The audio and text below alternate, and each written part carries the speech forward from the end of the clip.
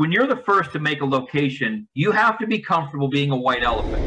Yeah. I will be a white elephant, but the question is, how long will I be white? How long and how bright will that white elephant be? My job is to take the machete out, carve the path into this new market. And then I want the competition. I want more people to come in and build higher end, beautifully designed and built homes. But for a while, Charles, I will be the white elephant.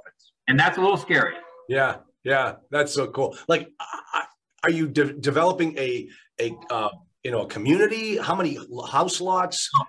You don't know? That's not my thing. I'm a one-off person, especially if you think about this as a science experiment. This is a petri dish.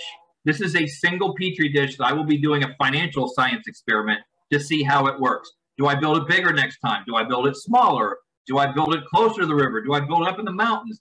I'm doing my own market research while I'm putting my money where my mouth is to see, how will this be received?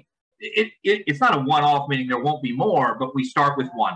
And in real estate, like I've sat in my treehouse for 20 years and been asked, Frank, how do I want to buy and sell, 20 apartments, or I want to flip 20 houses in a year. How do I do that?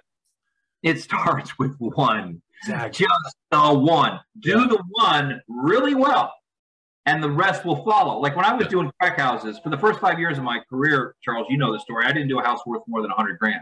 Yeah. 5 years, nothing worth more than 100 grand. But I got it to be an expert at the craft of real estate, not the business of, the craft of real estate.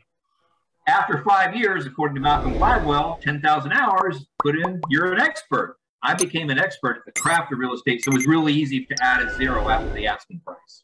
Interesting. That's so awesome.